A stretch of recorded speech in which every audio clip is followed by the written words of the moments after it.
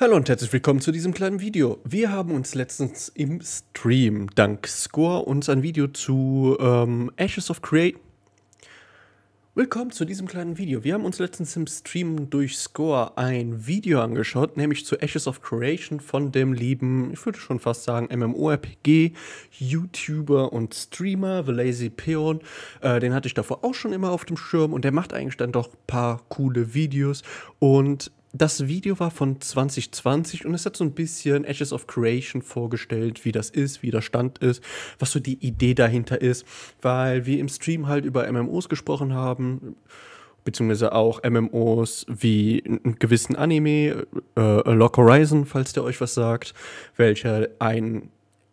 was ein Anime ist, welchen ein MMORPG darstellt, was sehr viele Freiheiten hat, viel Tiefe. Und ich habe da einfach mal in den Raum gestellt, so ein MMORPG wäre gegebenenfalls ziemlich cool, aber ich würde es zu utopisch halten, dass es wirklich existieren würde oder könnte. Und dann kamen wir halt durch Zufall dann auf das Gespräch Ashes of Creation und haben uns da ein schönes Video angeschaut, welches ihr hier auch auf dem Kanal finden könnt. Und das Video war von 2020 und wie der Zufall es wollte, kam jetzt ein weiteres Video zu beziehungsweise zu Ashes of Creation von The Lazy Peon. Top aktuell. Wir haben den 18.08. und das Video ist vom 11.08. Und er spricht nochmal über das Spiel. Innerhalb von 2 Jahren ist sicherlich viel passiert in dem Spiel. Wir kennen den Stand von den letzten 2 Jahren. Aber dann würde ich mal einfach sagen, schauen wir uns noch mal an, was ist denn der jetzige Stand und sieht das noch alles ganz gut aus? Und der Titel verrät zumindest, dass man da positiver Dinge ist. Aber schauen wir uns das einfach mal an. Wir werden mehrfach stoppen, mehrfach darüber reden, immer wenn es was zu sagen gibt, immer wenn ich meinen Senf dazu geben kann. Aber sehen wir dann mal selber. It's been just over 2 years since I made that big overview video for Ashes of Creation. 2.6 million views, the hype train's still rolling, and 2 years worth of development updates later, I decided to make an updated version of that video. So grab a cup of tea, sit back and relax whilst I explain to you why Ashes of Creation is still, by far, the most exciting upcoming MMORPG. This video has no sponsor and took a solid 40 hours of writing, recording and editing. So if you'd like to support my work and plan on playing Ashes when it releases, then click my referral link in the description below or use my code to create an account. Ashes of Creation is the biggest upcoming Western MMORPG in terms of scope, hoping to provide fans of PvP, PvE and roleplay content an ever-changing virtual world in which the progression of each server is completely different and dependent on the actions of the player base. Ashes started development back in 2016 in Unreal Engine 4, however at the end of 2021 upgraded its engine to Unreal 5 to make use of the latest advancements in gaming tech such as Nanite, Lumen, and a more efficient development pipeline. In terms of funding, the game was successfully kickstarted in 2017, however Ich will mal ganz kurz anmerken, wie unfassbar geil ich es finde, wie sich die ganzen Kreaturen auch wirklich verändern. Das sieht schon mega hübsch aus. The vast majority of the game's funding comes from creative director Steven Sharif, a successful entrepreneur who, like most of us, has been a lifelong MMO fan that was unhappy with the current state of the MMO genre. Ashes of Creation is fully funded to completion, and despite offering paid access to alpha and beta tests, is not reliant on these funds to finish development. This game will have zero pay to win, a cosmetic-only cash shop with no convenience items, and a $15 per month subscription fee business model with no box cost. Also wie WoW und Final Fantasy. Be put into 3 categories: sandbox, theme park, or sand park. An example of a theme park MMO would be Final Fantasy XIV or WoW, an on-rails story-driven experience with a lot of scripted instanced content, heavily reliant on developers constantly adding new raids, dungeons, and gear treadmill content to keep people playing. An example of a sandbox MMO would be EVE Online, a game that's almost entirely player-driven. You need to create your own goals and find your place within a player-driven ecosystem, typically joining alliances or guilds to take over land and control resources. These games are less reliant on developer-created content, as the interaction between players is the content, and it's different every time. A Sand Park MMO is basically a hybrid of theme park and sandbox. There's a lot of player-driven content, however there's also developer-created scripted encounters such as raids and dungeons. This is the category of MMO that Ashes of Creation falls into, and personally it's my favourite type of MMORPG. Ja, es hat aber seine Schwierigkeiten. Unique? How does this game innovate to push the genre forward? And why should you be excited for this MMO over all the others that have released and failed over the past 15 years? Gut Ashes aufpassen. of Creation's biggest innovation, in my opinion, is its node system, and it's this system that ensures that no two servers will ever be the same. Basically, when the game launches, the world will be empty, however over time, camps, villages, towns, cities and sprawling metropolises will pop up in locations where players earn XP from killing mobs, gathering or doing quests. There will be over 100 nodes scattered throughout the world at launch, and each node will have a different layout and appearance depending on the race that contributed the most XP to it, as well as the buildings the mayor decides to place. So if, for example, Ganz kurz dazu gesagt, das hört sich unfassbar cool an und es ist wirklich sehr ambitiös. Das Problem, was ich hierbei halt tatsächlich habe, ist, weil wir es in gewisser Art und Weise in anderen Spielen bereits gesehen haben, was es passiert, mit der heutigen, ich sag mal, Influencer-Szene. Denn wir haben es vor allem bei MMOs jetzt immer wieder gesehen, dass dann halt große Kreatoren sich halt darauf stürzen und halt auch teilweise auch wie normale Spieler benehmen und das dann halt spielen. Aber dass es halt auch oft ausgenutzt wird, um halt da einen spielerischen Vorteil zu bekommen und dabei halt die eigene Spielerschaft bzw. die eigene Community da, ich sag mal, ausgenutzt wird, um da halt diesen Vorteil zu bekommen. Für mich ist da ein sehr beliebtes Beispiel zum Beispiel Esmengold, der halt in diversen Spielen halt immer seine Community dazu holt und dann sich halt bereichern lässt, damit er da als, ich sag mal, Spieler besser darstellt.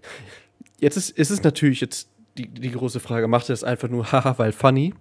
Oder ob er sich dann wirklich dann dahin stellt, ich habe das ganze Zeug schon, ich bin gut.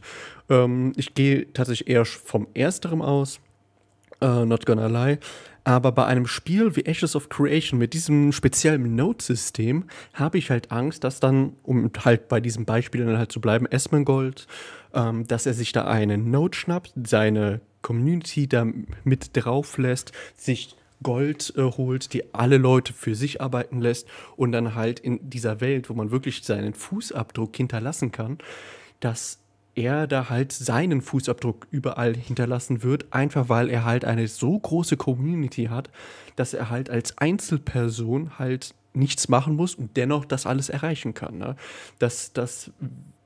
Der wird da einen Vorteil haben, den sogar mittelgroße bis große Gilden wahrscheinlich nicht schaffen werden, weil wenn wir von, ich sag mal, normalen Gilden ausgehen, also Spielergilden ohne Streamer, YouTuber, whatsoever, wie viele sind dann in solchen Gilden? Wenn ich jetzt von WoW-Gilden ausgehen würde, dann ist eine große Gilde so 100 aktive Leute, 200 aktive Leute, vielleicht sogar mehr, wenn wir jetzt nicht einfach von einer Massengilde sprechen. Und Esmengold hat, glaube ich, eine Zuschauerschaft von über 100.000 Average Viewer mittlerweile. Zumindest bei großen Sachen. Ich denke mal, wenn Ashes of Creation losgehen würde und er sich drauf schmeißen würde, würde er die 100.000 super locker knacken. Wovon dann auch sehr, sehr viele selber spielen werden. Und da wird auf jeden Fall mehr als genug Macht dahinter stecken, als nötig, um halt eben diese ganzen Sachen zu beanspruchen. Das haben wir auch schon im letzten Video im Stream besprochen. Da wurde das Argument auch halt gefällt, beziehungsweise gebracht, dass es zwar theoretisch alles möglich ist, aber weil Ashes of Creation, das wird wahrscheinlich im Video später weiter nochmal erwähnt, noch weiter ausgeführt, dass das alles so viel Zeit auch noch zusätzlich braucht, dass Beispiel Esmengold, zwar eventuell, ich sag mal, Holz, Ressourcen, Gold, whatsoever, was man halt so braucht, zwar eventuell alles hat, aber nicht auf eine lange Sicht. Das ist natürlich dann so ein Thema, wird dann die Community auf lange Sicht halt dann nicht mehr delivern können, sodass ein Esmengold es nicht schaffen wird. Fraglich. Ich bin da ein bisschen skeptisch. Aber ich denke, das wird man einfach live sehen müssen, wenn es dann mal zum Release kommt und dann halt die Leute sich drauf stürmen werden. Ist auch die Frage, wie relevant wird das sein, weil wenn es viele verschiedene Server gibt, wie zum Beispiel bei einem WoW, dann ist es eventuell ein Thema, was kaum der Rede wert sein wird, weil dann ist zum Beispiel bei einem Esmengold, und nicht jeder hat so viele WoW Esmengold, ist es ein Server, der dann halt corrupted ist. Und alle anderen Server werden dann halt großteilig frei sein, ne? Und man wird ganz normal spielen können. Deswegen warten wir mal ab, wie es wird. Aber das ist halt dieses Grundskepsis, die ich habe, weil dieses Ausnutzen von Spielerschaften, das hat man in den letzten 2 Jahren immer wieder gesehen. Lost Ark haben sich Streamer viel Gold-Items und so geben lassen, um sich dann halt auszustarten und halt so einen Power-Start zu haben. Bei New World war das, da gab es auch solche Nodes und die Leute konnten dann halt diese Gebiete für sich beanspruchen, Gebäude für sich kaufen und bauen und halt so ein bisschen das Geschehen lenken. Und wenn du da halt als normaler Spieler oder als Gilde, kleine Gaming-Community dann halt dazu kommst, dann kommst du halt nicht dagegen an. Dann musst du dich halt dem ganzen System unterwerfen und ist halt dann so. Aber wie gesagt, sehen wir uns mal an, wenn es dann halt soweit kommt, wie es dann wirklich aussieht. Schauen wir mal weiter. Players contributed the most XP to a node, the node will then have an orcish aesthetic. The same is true for every other race in the game. Mega cool übrigens. And these racial aesthetic changes are applied to the node every time it's leveled up. So a town could start with an elven aesthetic, but if dwarves contributed the most XP to progress it to the city stage, it would then change to a dwarven theme. So what happens when every node in the game is leveled to max? Well, that can't happen. Building up one node to a city, for example, will lock out adjacent nodes from reaching the same level, which in turn also locks or unlocks various quests, dungeons or bosses. Players will have to initiate node sieges to de-level a node if they wish to progress adjacent nodes. Nodes come in 4 different node types: militaristic, scientific, divine or economic, each of which have their own special perks, adding further variety into this system. Like I said, the node system is designed so that no 2 servers will be the same. If you take a break from the game for a few months, you could come back and the location of all major cities is completely different taxes, buildings, different mayors voted to be in charge of the node, and different node racial aesthetics. Okay, das würde mir dann wahrscheinlich so ein bisschen die Luft aus den Segeln nehmen, was meine Skepsis antut, weil wenn dann halt so ein großer Streamer dann hinkäme und das alles machen würde, was ich vorhin erwähnt habe, dann müsste er das durchgehend aufrechthalten und selbst dann, wenn ich es richtig verstanden habe, würde es noch nicht mal halten, eben wegen den Umgebungen und was halt drumherum passiert und dass man da halt auch ableveln muss und dass es alles dann durchwechseln würde, ne? Und dann will ich auch nichts gesagt haben. No other MMORPG has ever done this before, and we've already seen nicht this in dem system Ausmaß, working definitiv up to the nicht. village stage in last year's Alpha 1 test. On top of the node system also lies the node political system, where players compete to become the node's mayor. The process of how this is done varies depending on the node type. Scientific node mayors are voted for democratically, militaristic node mayors are chosen by victory in a last man standing tournament, economic node leadership is sold to the highest bidder, and divine node governance is given to the player that completed the most node quests. Once a mayor has been decided, they can set the tax rate and decide which building projects to pursue. The only way to remove a mayor is by destroying the node via the node siege mechanic. Bad mayors will exist, yes, they will cause drama, and this is all by design, as any virtual world has good guys and bad guys. Some nodes will naturally die out and de-level due to an inactive mayor, others will need to be taken out by force, some mayors might tax their citizens so hard that everyone leaves and there's no money for upkeep. This is all in... Das ist halt, was ich gerade mir gedacht habe. Was ist, wenn da jemand ist und ist ein absolutes Arschloch, so, haha, aus irgendeinem Grund bin ich jetzt Number One. Ich bin ein absoluter Tyrann. Es ist schon ein bisschen cool, dass man das machen kann, ne? Auch wenn es die derzeitigen Spielerschaften wahrscheinlich sehr verärgern wird. Dass sie dann sagen so, I'm out. Mach du deine 20% Steuer setzen. Ist mir egal. I'm out. Ich gehe. Die andere Stadt hat nur 7%. Und er ist nett, kein Arschloch. Setz dich nicht an den Pranger. Und dass dann, wenn wirklich dann jeder gehen würde, dass dann der Bürgermeister halt da sitzt in einer absoluten Geisterstadt. Nur mit sich und wahrscheinlich den NPCs. Und dass es dann halt da ist, so, yo, ich kann das als Solospieler nicht halten. Ich kann das weder verteidigen, wenn dann es zu diesem Siege, zu diesen Belagerungen dann kommt. Und wenn dann halt so etwas wie die Kosten sind, kann er nicht solo abdecken, er hat nicht die Ressourcen dafür.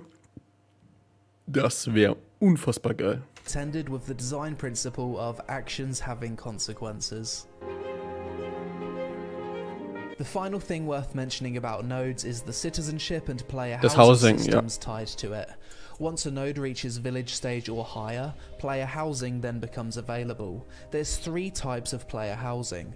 Real space in node housing, real space freeholds, which are basically plots of land within the node's zone of influence, and instanced node apartments.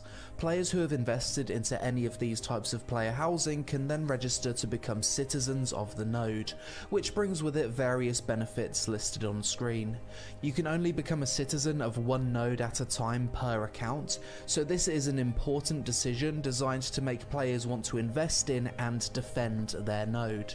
Nodes are not owned by guilds, and the more people that register for citizenship at a single node, the more expensive it becomes for future citizens to join.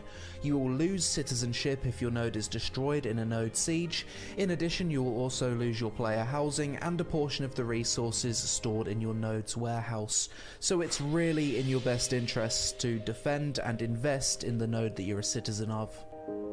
Das ist tatsächlich super, super cool. Also zuerst, es gibt 3 Arten von Player Housing. 2 sind mehr oder weniger, ich sag mal, instanzierte. Und 1 ist wirklich, dass du so ein Anwesen hast, was dann wirklich ein Gebäude, eine, ich sag mal, Grafschaft, ein Stück Land in der Welt ist, die andere Spieler auch sehen können, was dir dann gehört. Und du kannst halt immer, du musst dich halt an eine dieser Nodes halt binden. Und das ist cool, weil wenn du dich früh für eine Node einsetzt, hast du halt natürlich diese Benefits, dass du halt schon lange dabei bist, hast einen günstigen Einstieg und alles drum und dran. Aber desto mehr du investierst, und du bist, sagen wir mal, du bist ein aktiver Spieler, investierst immer weiter in deine Sachen, auch bei dieser Node, dass du gleichzeitig halt auch in die ganze Node allgemein investierst. Und dass es dann nicht so ist, sollen die dort die Stadt angreifen, ist mir doch egal, sondern quasi den Spieler dazu zwingen, jo, ich sollte eventuell auch der Stadt helfen, der Stadt, der Node, zu der ich gehöre, weil ansonsten verliere ich alles. Mein Haus, also du verlierst wirklich deine Heimat und bist dann quasi ein Kriegsflüchtling, wenn du das so nennen möchtest. Was er jetzt nicht erwähnt hatte, was er aber im anderen Video erwähnt hatte, wenn du alles verlierst und dann halt dein Haus eingerichtet hast und alles drum und dran und denkst, dann musst du halt nicht mal so, ach Gott, nein, jetzt wieder alles neu, die Gegenstände platzieren, das ist absolut kein Bock. Du kriegst das quasi wie ein Template gespeichert, so dass, wenn du alles verloren hast, gehst zur nächsten Node, baust dich da wieder auf und dann sagst, okay, bumm, so sah mein Gebäude davor aus, so will ich es wieder haben, so soll meine Einrichtung sein und bla, bla. Deswegen, super coole Idee, um den Spieler halt sesshaft zu machen. Du machst den Spieler damit sesshaft und das ist mega cool. Das wäre auch cool für Spieler wie mich, ich bin zum Beispiel mehr ein PvE-Spieler. Aber wenn dann so eine Siege kommt, dass ich dann auch sagen würde, okay, dieses eine Mal, man greift zu den Waffen, geht in dieses PvP-Szenario und ach, mega, mega cool. Also Das ist ein cooles Design. Another completely unique thing Ashes of Creation is bringing to the MMO genre that has never been done before is its season technology. This was recently shown off and working in a dev livestream, but basically every 1 or 2 weeks, certain biomes will change seasons from spring, summer, autumn or winter. Wenn das Ressourcen auch ändert, wie zum Beispiel es gibt Nahrung, und kannst die anpflanzen, wie halt ganz normale Felder, ne? Also Karotten, Kartoffeln, all den ganzen Shit, was so aus dem Boden nachher sprießt. Dass du das halt in den richtigen Seasons auch machen musst und dann es zum Beispiel im Winter nicht mehr machen kannst, weil der Boden zugefroren ist. Das wäre auch cool. In doing so, the appearance of monsters might change, there will be buffs or debuffs to your character, dungeon entrances or mountain passes might become frozen over or inaccessible, some gatherable resources might become unavailable during certain seasons, which might have an Was ist denn jetzt passiert? Ich glaube, mein Internet ist futsch, deswegen machen wir hier einen kleinen Cut. So, das Internet ist wieder da und wir fangen weiter mit dem Video an. Let's go. Unavailable during certain seasons, which might have an economic impact. Okay, das schon. Weil da das Video hops gegangen ist. Dann machen wir es einfach so. Sollte schneller gehen. It's been just over. So. Let's go. Ein Troll. Resources might become unavailable during certain seasons, which might have an economic impact, and there'll also be different weather effects depending on the season. This, coupled with the ever-changing node system, gives Ashes of Creation the potential to be the MMORPG that has the most interesting, immersive and evolving world Es würde sich unfassbar lebendig anfühlen. You leave the game, log in a few weeks later, the node has changed, the season has changed, new events and quests have spawned. It'll feel like you've zoned into a completely new location. On the PvE side of things, something I find especially interesting with Ashes of Creation is how content such as dungeons and raids will have adaptive difficulty based on the performance of the party against previous bosses. So let's say your group absolutely steamrolls the first boss in a dungeon or raid. The next boss will then scale to be more difficult, unlocking additional mechanics and as a result drop better loot. In addition, node development also has a big impact on PvE difficulty and content availability too. The higher the node level, the higher the level of mobs in the surrounding area. Perhaps there's a dungeon with 5 bosses inside, however the 4th and 5th boss rooms only become accessible once the node has developed to city or metropolis stage. Additional mechanics and higher loot potential could also be locked behind the leveling of nodes. Obviously this will take a lot of balancing, but I like the direction they're going in when it comes to PvE difficulty. Es hat ein großes Problem. Also per se ist es wieder cooles Design, aber genau dieses Scaling ist, was mir Sorgen bereitet. Weil schauen wir uns die 2 relevanten MMORPGs an, die halt ein PvE-System haben mit Dungeon und Raids. Da haben wir natürlich Final Fantasy und World of Warcraft. So, Final Fantasy hat 4-Mann-Dungeons und 8-Mann-Raids. Das ist per se erstmal ganz gut.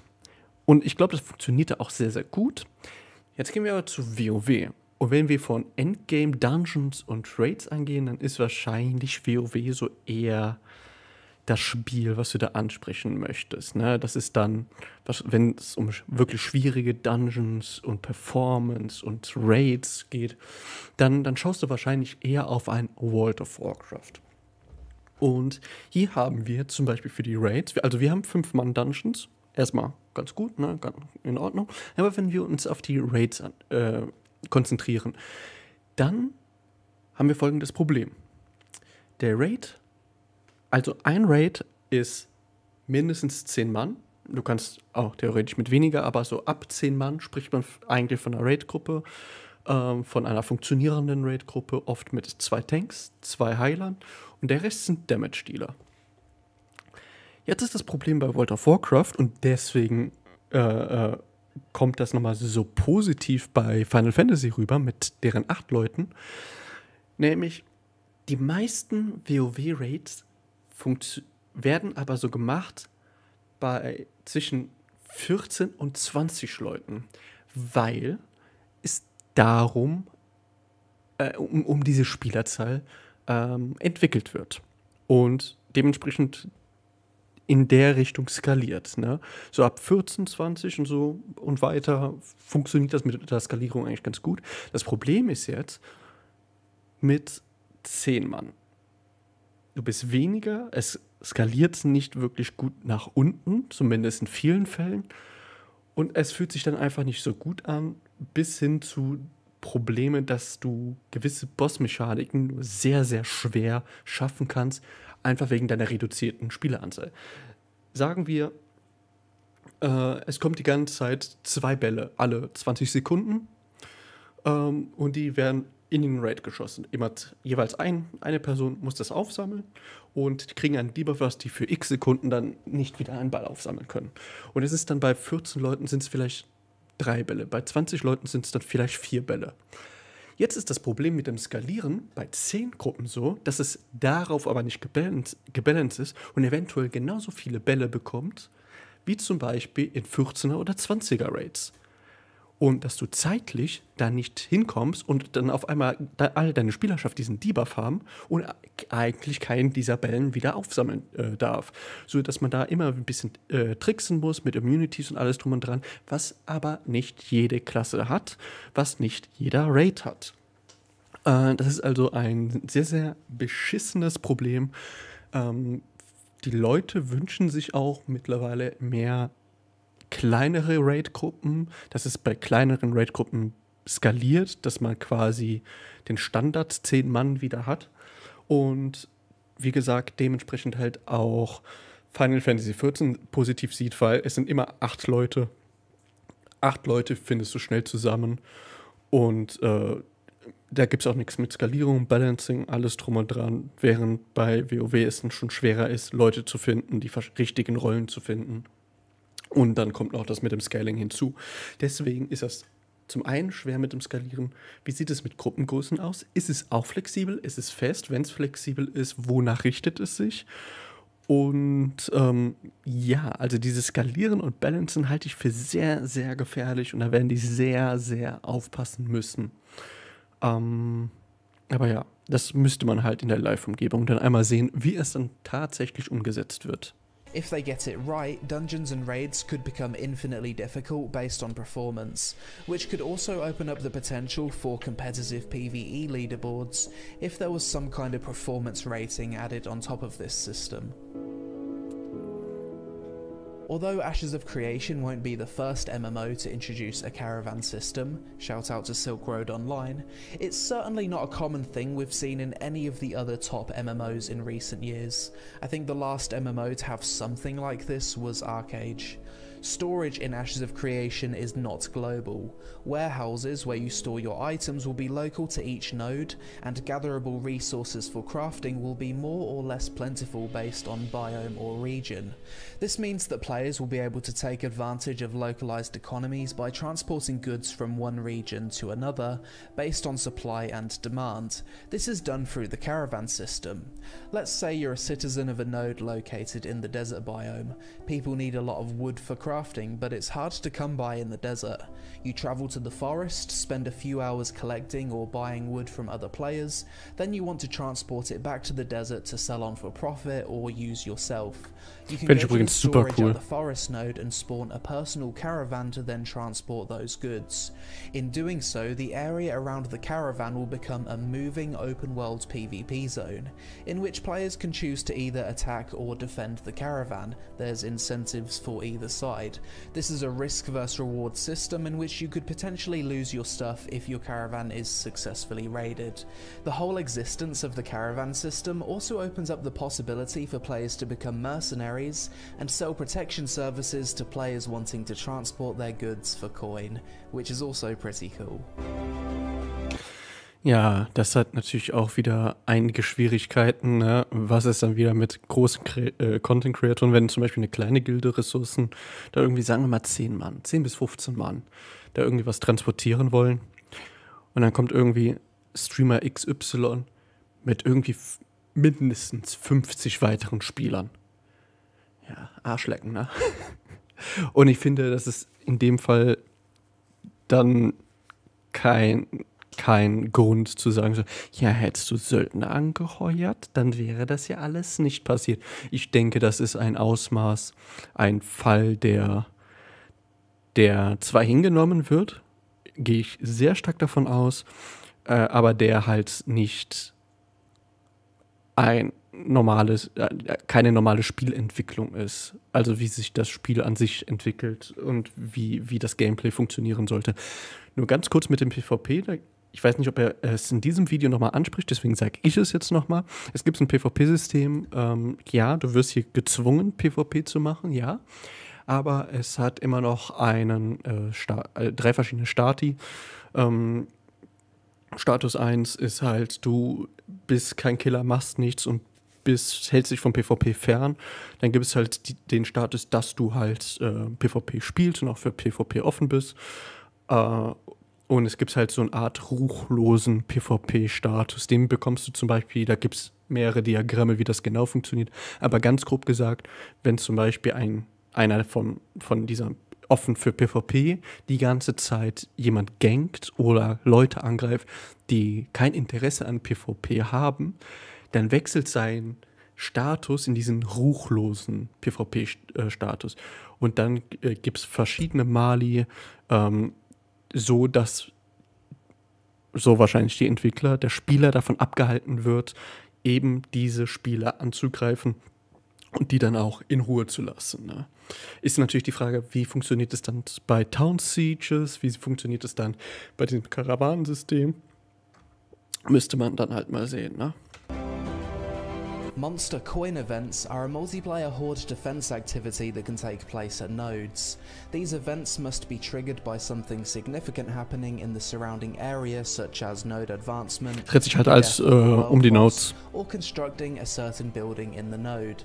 During a monster coin event, players must choose to either attack or defend. Attackers can use monster coins to transform into a monster and attack key objectives in the node, whilst defenders must defend against the attacking horde of monsters. Monster coin events cannot de-level a node, however they can kill important NPCs or disable buildings at the node for a while if the attackers are successful. Monster coins can be obtained via rare drops in-game, and the rewards for this activity are entirely cosmetic. Oh, okay. Tatsächlich gibt es ein Spiel, was etwas in dieser Richtung hatte, zumindest eins, was ich kenne, Herr der Ringe Online. Es hatte auch einen Monster-Modus, ich weiß nicht, also so Release zumindest, als das Spiel auch eine Sub 4 hatte. Ich weiß nicht, wie weit das weiterentwickelt worden ist und auch weiter genutzt worden ist, aber zumindest hatte es das. Aber seitdem habe ich davon auch nie wieder was gehört. Also was so ein Spielsystem angeht mit Monster Coin, Monster Play, whatsoever. Ich finde es aber sehr, sehr cool. The final point I want to make when it comes to what makes Ashes of Creation so unique is the sheer scope of the game. When you combine all the features and innovations this game will have, it's surely going to be the biggest fantasy MMO ever made to date. 9 different playable races, both with male and female options, 480 square kilometer world size at launch, fully open world game where you can go from one side of the map to the other, no loading screen. Ich weiß, ich reagiere gerade langsam.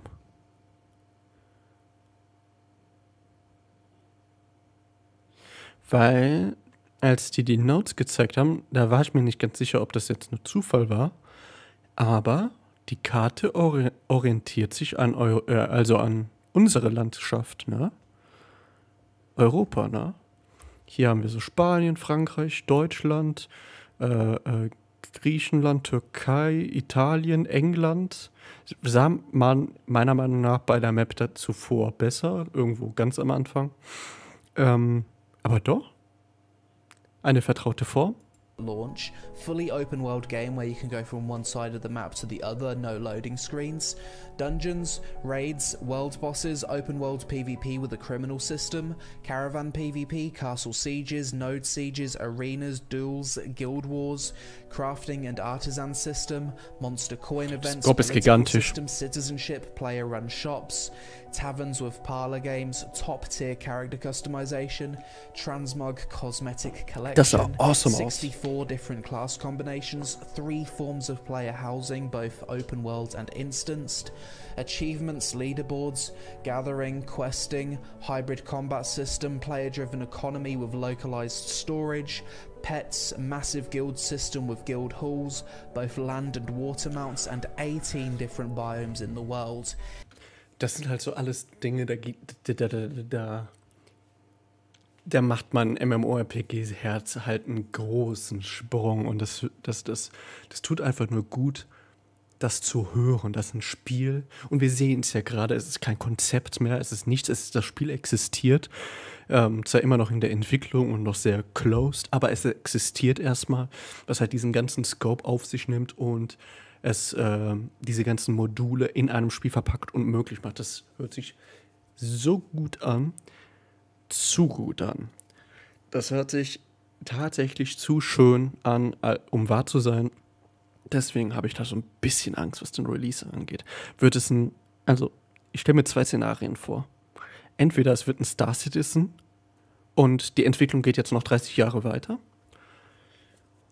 Oder es wird released und dann ist dann eventuell sogar alles drin im Spiel, diese ganzen Module, aber dann ist ja, nee, du. Und das Spiel ist in 2-3 Monaten auf dem Niveau von New World.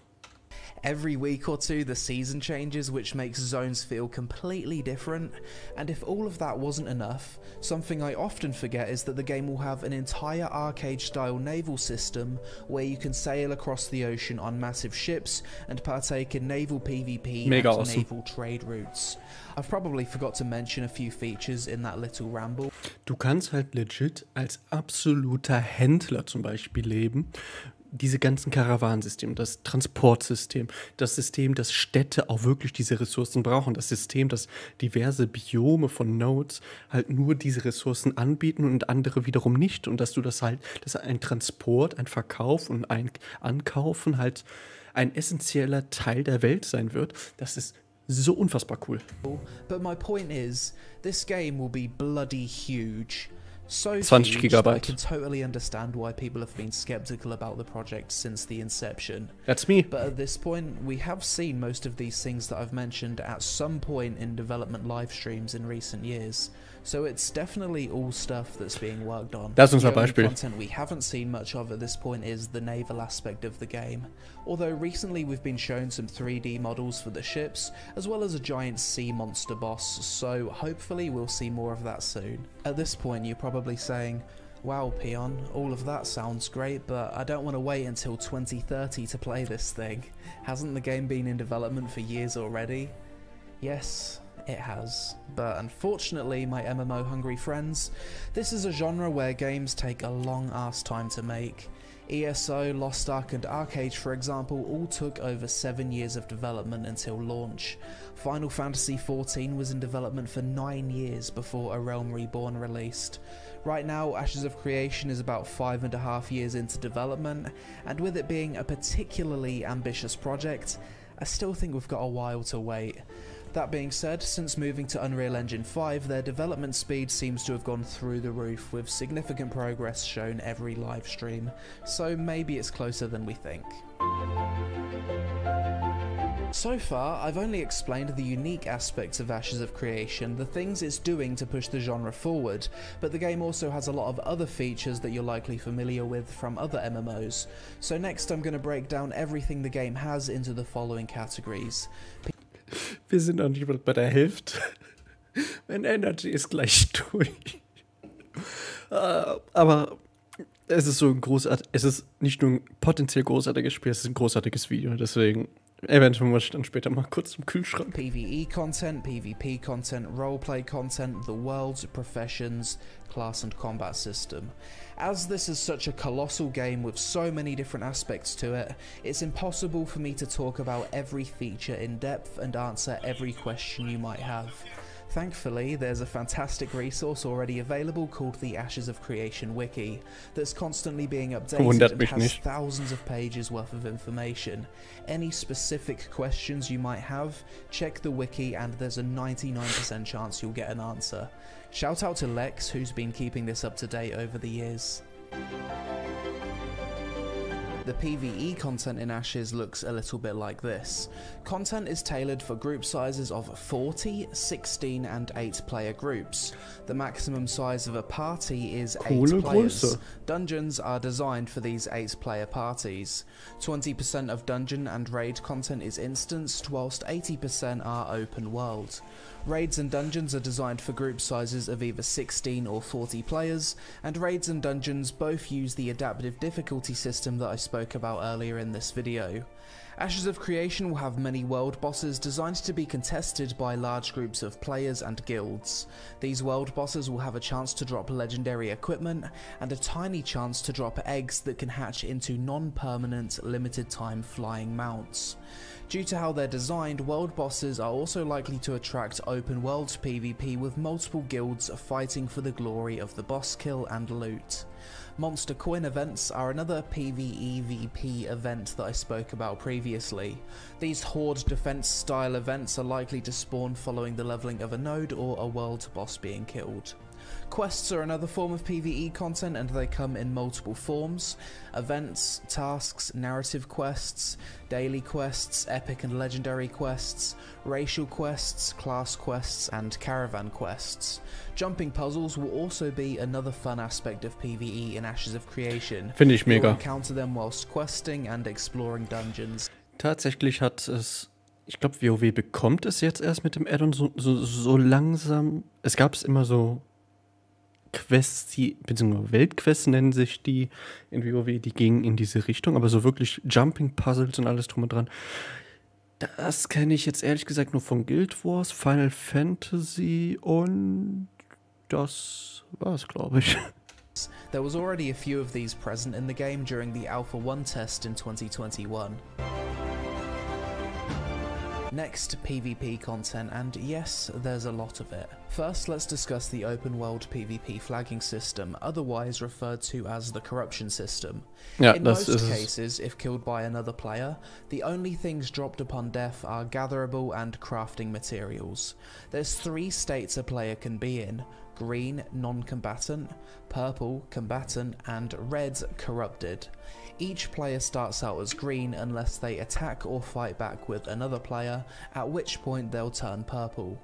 Green non-combatant players who don't want to engage in PvP are still incentivized to at least run away or fight back, as being killed as a green player will result in dropping gatherable and crafting mats at twice the rate of if they'd have died whilst purple, aka fighting back. Purple indicates a state of consensual PvP. You're actually rewarded by dropping less gatherable mats on death if you die in this state.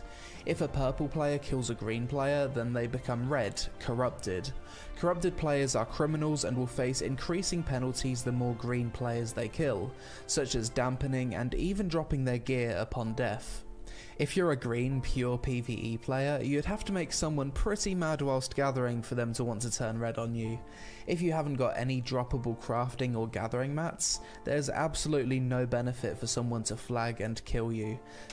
Das ist halt etwa, wenn ich das aus WoW-Perspektive und mit meinen Charakteren sehe, ich würde, vor allem wenn ich viel spielen würde und ich hätte eine gute Ausrüstung, gute Waffen,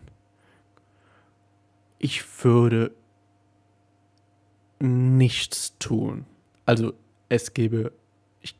ich kann mir nicht vorstellen, dass jemand dann sagen würde, ich riskiere jetzt meine komplette Ausrüstung im Zweifel, um einen zu töten, der nicht PvP machen möchte. Das kann ich mir nicht vorstellen, und ich denke auch jeden, den ich in MMORPGs kennengelernt habe, würde so etwas nie machen. Nie, never. Also corrupted zu sein stelle ich mir als sehr, sehr wirklich dumm vor. Deswegen kann ich mir vorstellen, dass es echt Leute abhalten wird, da irgendwie Leute die ganze Zeit zu töten, die überhaupt kein PvP spielen wollen. So don't worry about people standing outside of nodes just spawn killing PvE players. Most of the time it won't be worth it. If that is something you're worried about though, a bounty hunter system will also exist where bounty hunters can hunt down corrupted players for rewards. The bounty hunter! Node sieges and castle sieges. These are two different things. A node siege is where players band together to destroy a node, resetting its level to allow adjacent nodes to progress to higher stages. The higher the level of the node, the more work is required to fulfill the prerequisites to declare the siege. Any player can declare a node siege, and once declared, a countdown begins, giving players anywhere between 2 to 5 days notice, depending on the level of the node, to prepare for the impending battle. Players cannot transport goods from their warehouse during this time, and many services in the node will also be disabled until the outcome of the siege is decided. Castle sieges are massive, large-scale 250 vs 250 player battles for guilds that occur once per month. There will be a total of 5 castles in the world.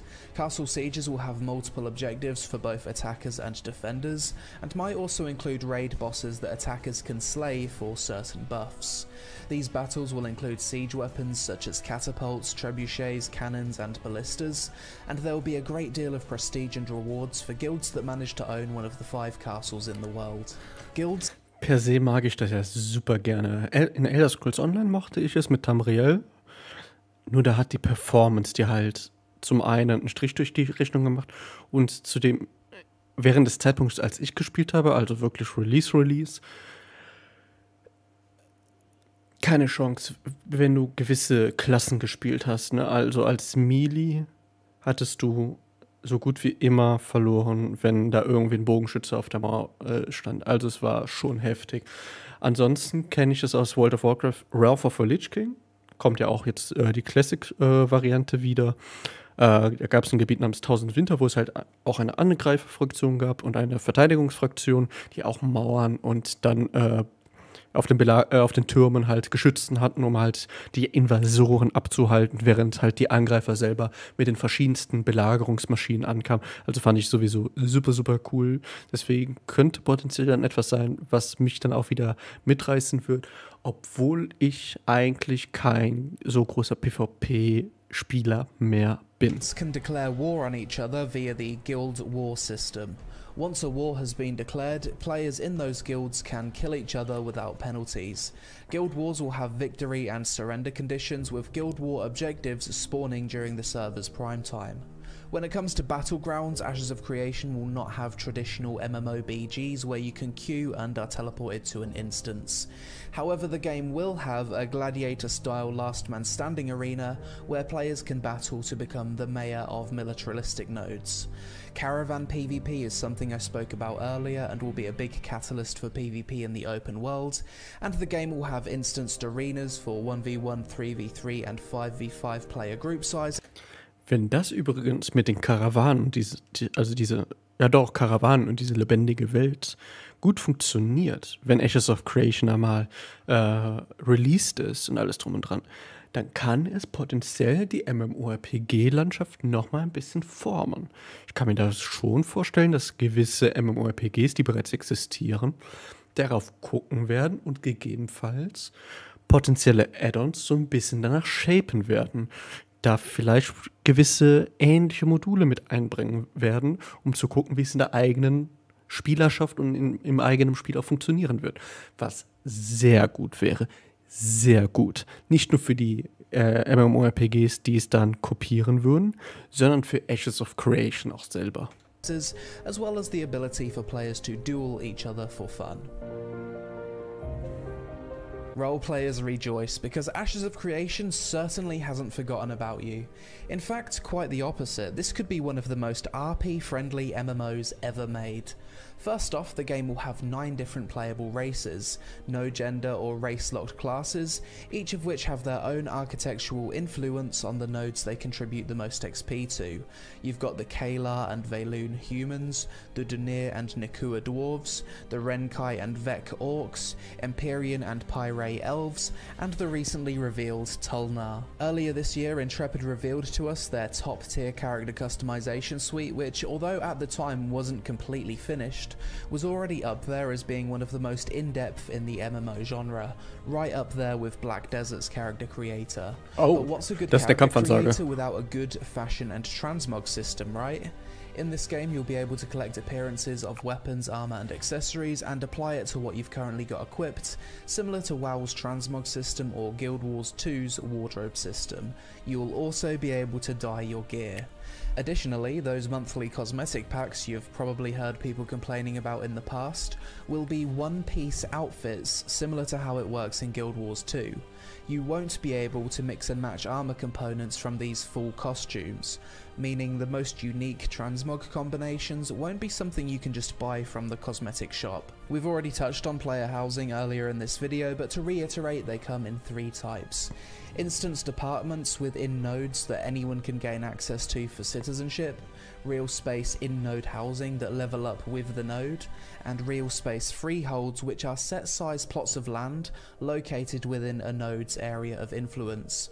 You'll be able to decorate your player housing with furniture, craft and process materials at your freehold, and obviously throw kinky ERP parties in your house with other players, which, let's be honest, is 90% of the reason why people RP in MMOs. Situated inside nodes or freeholds, taverns are buildings that act as a social hub for players to relax, roleplay, buy consumables, play music, gain rested XP by renting a room, or partake in parlour games together. It's also possible that proximity voice chat will be enabled inside of taverns, or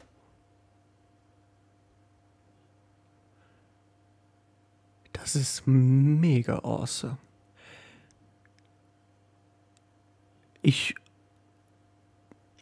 mal doof, also was ich richtig lustig finden würde, wäre, wenn man das auch, also wir haben gesehen, dass es auch nach hinten losgehen kann in New World, aber eventuell, wenn man sich mit seiner Gilde einen Spaß erlaubt, so ja, lass mal in den Dungeon gehen und dann nur mit Proximity Voice, mega geil. Das stelle ich mir echt chaotisch und lustig vor. Ja, der Heiler soll mal den Debuff runternehmen. Ich glaube, du stehst zu weit weg. Mega awesome. Also das würde ich mir super cool vorstellen. although this will require some testing. When it comes to emotes, Ashes of Creation will have all the standard animations you'd expect in an MMORPG, as well as consensual multiplayer emotes such as dancing and hugging. Additionally, you'll be able to interact with the environment by leaning on walls, sitting down, vaulting over fences, mantling and crouching. As previously mentioned, Ashes of Creation will have a political system where players can compete to become the mayor of the node in numerous ways. From this, good mayors and bad mayors will emerge, which in itself is another aspect of roleplay. And finally, yes, marriage, including same-sex marriages, will be a thing in Ashes of Creation. Marriage will allow player housing permissions to be shared, and a quest might appear related to a marriage ceremony. This system isn't 100% fleshed out as of making this video, but it will be in the game in one form or another. Finde ich eigentlich per se cool. Of Ashes of Creation, starting with server size, which Intrepid are aiming to support 8,000 to 10,000 concurrent players online at one time, 5 times the number of players that New World's servers can currently handle. When it comes to server locations, the most recent info I could find is that they plan on having servers for the following regions: North America, Europe, Asia Pacific and Australia. However, other server regions such as South America are under consideration. Stephen, if you're watching this video, please heavily consider adding Southeast Asia servers. So many people here love MMOs, but we have to get wrecked by 150 to 200 ping connecting to Australia. I'm sure the same could be said for South America connecting to NA too. You're making the most highly anticipated MMO globally, and after all these years of development and anticipation, it'd be a big shame if large regions of people couldn't enjoy it to its fullest due to ping and server regions. As previously mentioned, the world in Ashes will be 480 kilometers squared at launch, which includes land and water, with an additional 100 kilometers squared for the Underrealm. The world will be ever changing thanks to the node system and seasons, but I've already gone in depth on those systems at the start of this video, so best not to repeat myself further. When it comes to fast travel and flying mounts, the world of Ashes is designed so that distance and scale matters. Fast travel will be limited to the superpower of a scientific node at Metropolis level, allowing players to teleport to smaller nodes within the Metropolis zone of influence, and a family summon with a long cast time that can be used on up to 8 family members.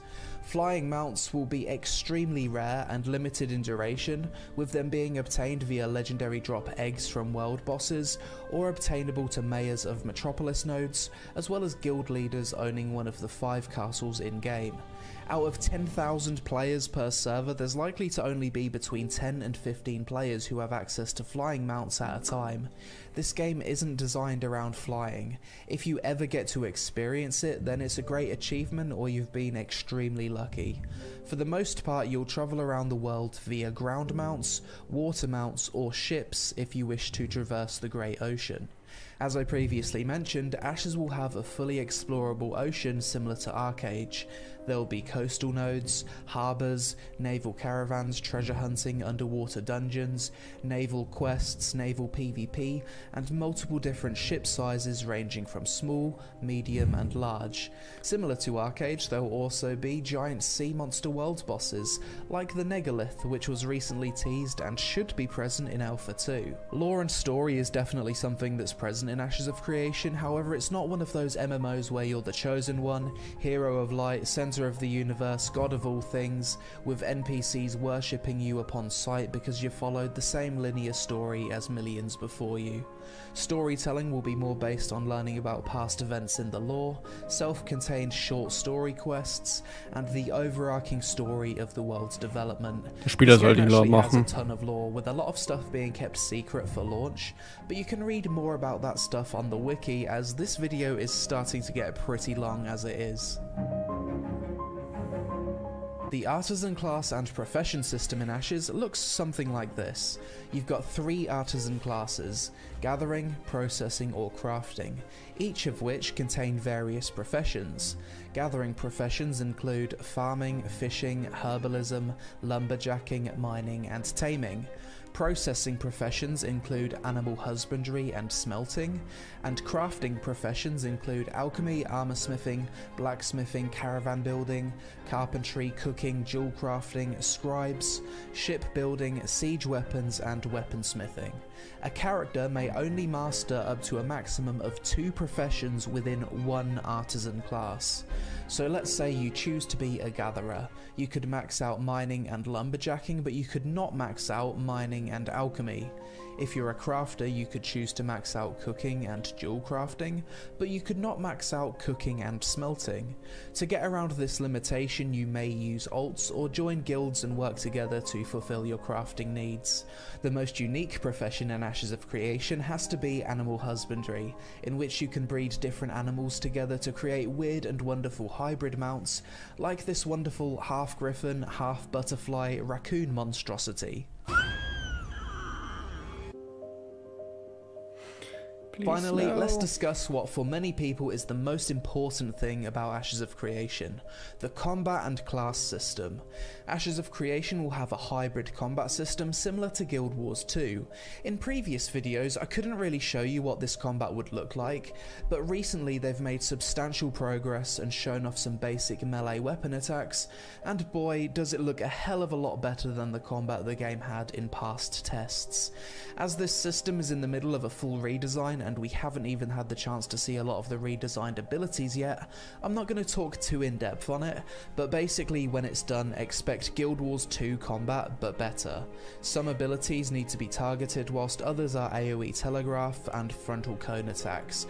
You'll be able to dodge, blink and iframe depending on your class. A lot of effort is going into audio-visual feedback, and as you can see by the damage numbers, they're going with something that looks very vanilla WoW, which I personally love.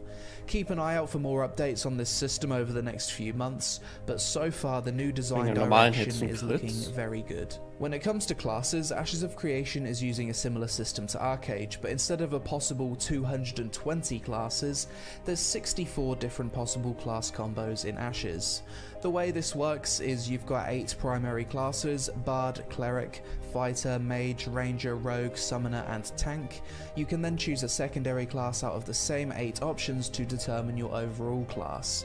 If your primary class is Fighter and your second class is also Fighter, you'd be a Weapon Master, for example. Mage primary, Summoner secondary would be Warlock. Summoner primary, Mage secondary would be Spellmancer. You get the idea. When it comes to leveling, the level cap at launch will be level 50, and it's intended to take roughly 45 days of playing 4 to 6 hours per day to reach max level. At each level you'll receive various rewards, from skill points to new quest unlocks and other stuff to make leveling feel rewarding. Sehen wir mal. If you've made it this far, congratulations, you've just been absolutely battered with information, and my brain is starting to shut down from the sheer amount of research and writing that's gone into this video. It's been 5 years since my first Ashes of Creation vid back in 2017, and the footage of the game back then compared to now is completely unrecognisable. Intrepid Studios has grown to a team size of over 150 developers, attracting some of the best MMO talent from North America, and since the upgrade to Unreal Engine 5, they've been absolutely pumping out substantial progress with every dev livestream.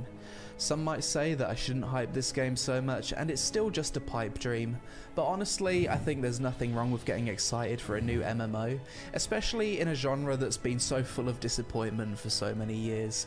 The excitement, anticipation and speculation of a new MMO is almost as fun as playing it at this point, but hey, maybe you could say I'm high on copium. Auf jeden Fall. Wobei, ich muss ja zugeben, was MMORPGs angeht, da haben wir scheinbar eine sehr gute Zukunft momentan vor uns. Ne? Final Fantasy XIV läuft momentan super gut, soweit ich weiß. Guild Wars 2 soll auch relativ gut laufen. World of Warcraft hatte ein paar Rückschläge, aber das kommende Add-on und dann die ganze Sache mit Classic lässt die Leute wieder aufleben. Es sieht momentan sehr gut aus, dass es ein sehr gutes WoW-Add-on werden könnte. Und wenn dann so etwas wie Ashes of Creation rauskommt, dann haben wir ein MMORPG-Wunderland, wo man sich klonen müsste, um das wahrscheinlich alles zeitgleich zu erleben. Es ist großartig. Ich bin sehr gespannt, wie es wird, wann es kommt. Aber da können wir, glaube ich, einfach nur abwarten. Ich glaube, es sollte ursprünglich bereits auch released sein. Aber da wurde ja nichts. Ich gehe mal davon aus, dass es realistisch sein könnte, dass es innerhalb der nächsten 2 Jahren released wird.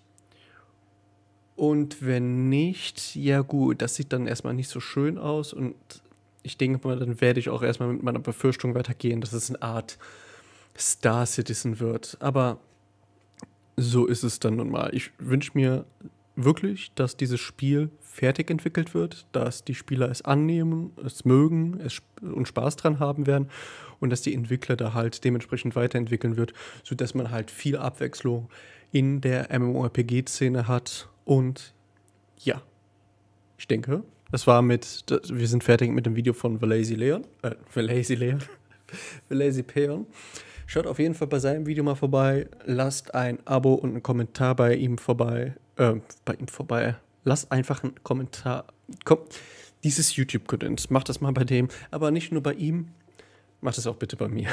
Ihr könnt gerne bei mir ein Abo da lassen, ein Like da lassen, das würde mir sehr viel bedeuten.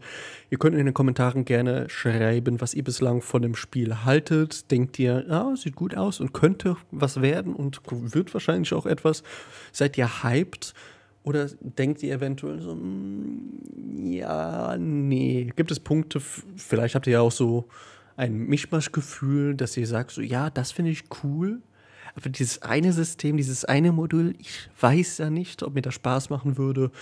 Und ja, ich würde mal sagen, das war's mit diesem Video.